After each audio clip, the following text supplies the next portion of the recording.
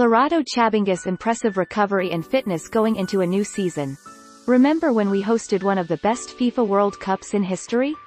South Africa 2010, a good year it was. All the players we had then are now respected as legends as most are retired, regardless of how we failed to at least reach the last 16. Our Bafana Bafana striker Lerato Chabangu, who has been receiving bad publicity due to his personal life mistakes since he took retirement from football.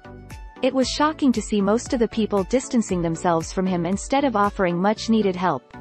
The public and his fans turned him into a joke as they made fun of his situation. When one goes for retirement, they usually start relaxing at home and maybe try career switching, but enjoying their freedom and investments payouts. With Chabangu it was just a disaster.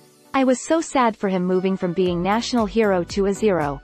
Out of all the teams Chabangu represented, none of them offered help. He only had alcohol problems as he failed to save as much as possible while playing. A good thing is that the player realized his mistakes and decided to be changed. Lerato last season was playing for Bafana FC in the ABC Motsepe League.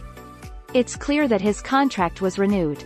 He had an interview with Nkululeko Nkewu. Nkululeko is well known today because of his efforts of rebuilding players that lost everything.